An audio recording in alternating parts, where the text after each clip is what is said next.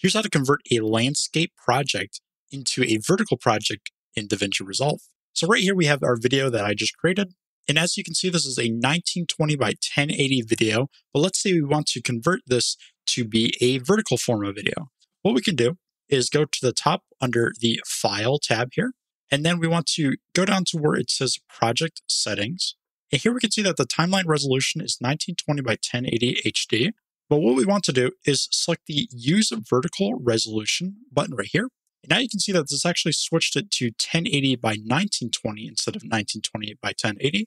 So if we go ahead and click on where it says Save, now we can see that the video is actually structured in a vertical format instead of the horizontal format that we had before.